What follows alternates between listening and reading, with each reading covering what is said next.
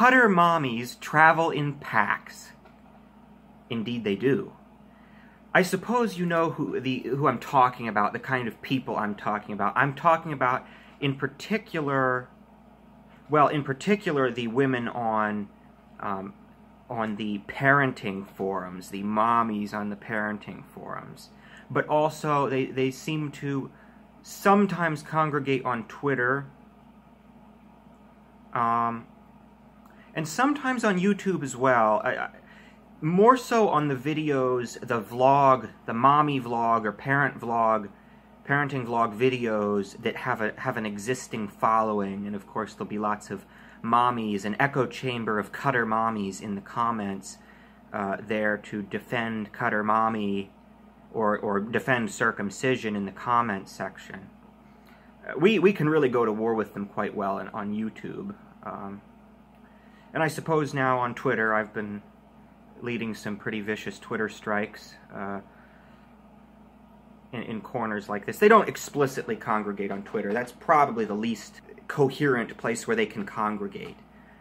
But they do sometimes flock together to defend each other, defend circumcision. Also, I have to say, possibly Facebook as well. In fact, I imagine, given the way Facebook works, I bet this is really a place where these Cutter mommies tend to congregate and pat each other on the back and have one big echo chamber hug box of genital mutilation. I don't have a presence on Facebook, but I feel like it's probably really bad on there. Just the way it works, the way the community works. And Tactivism has a bigger presence there too, and hopefully they're combating that.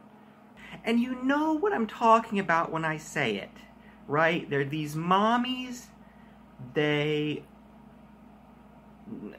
pretty much invariably at this point they've already circumcised a son, so there's already some psychology, some sunk cost psychology at play already.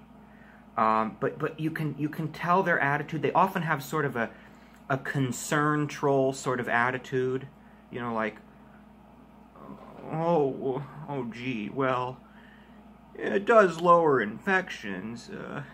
And you don't want Jimmy to be made fun of in the locker room.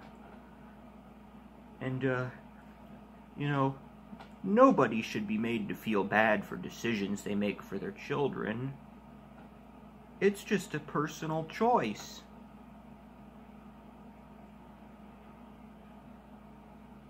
You know exactly what I'm talking about. I have a feeling the mommy forums can be a real echo chamber. I don't know if intactivists penetrate them very much.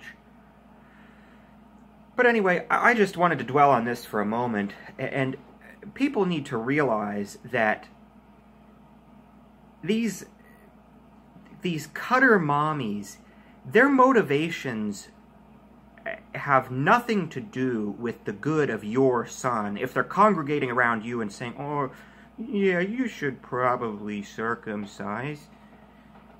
If they're doing that, their motivation has nothing to do with your kid's well-being, as is generally the case with circumcision, because it has nothing to do with the well-being of the victim of the genital mutilation. It is always for the benefit of some third party, the psychological benefit of the parents, the psychological benefit and monetary benefit of doctors, for the theoretical benefit of future sex partners, for the benefit of geriatric nursing staff in nursing homes that don't want to fucking clean old men. That's another excuse. Isn't that wonderful? You know, a boy can keep his foreskin for the first 90 years of his life. You know, we got to generally mutilate him. What about the first 90, years of his life? Or maybe we teach better hygiene practices to the fucking nurses at the nursing homes. Getting to the point, back to the point of this video to bring it home. Their motivation has nothing to do with the well-being of your son. To these people, the mere existence of your gloriously intact, uncircumcised son is a mortal threat to their own existence and their own psychological equilibrium, and I guess that of their kid. It has nothing to do with you. So these people cannot be looked at as benevolent entities when they're coming to you with their, concern troll attitude. Oh, maybe you should do that. Yeah, it cuts down on infections. At least it does that. It is not for your benefit. And they travel in packs. It becomes like an echo chamber. We gotta strike. We gotta tear these people apart. They don't respond. They just go away. I mean, they don't try putting up a fight. You start talking about human rights. You start talking about the foreskin, the ridged band, and the frenulum being the most sensitive part of their penis that they destroyed. Not being able to masturbate without lube or lotion or massive quantities of spit.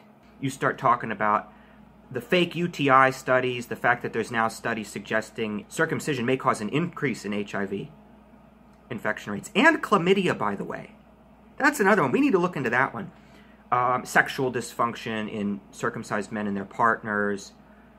And their partners. They just fall apart. They go away. They'll run away, or they'll mute you, or they'll block you. So let's go rain on their parade. Remember, their goal is not benevolent. Their goal is maintaining their own psychological equilibrium. And we need to call them out. So, fair warning. Cutter mommies travel in packs. Take care. Bye-bye.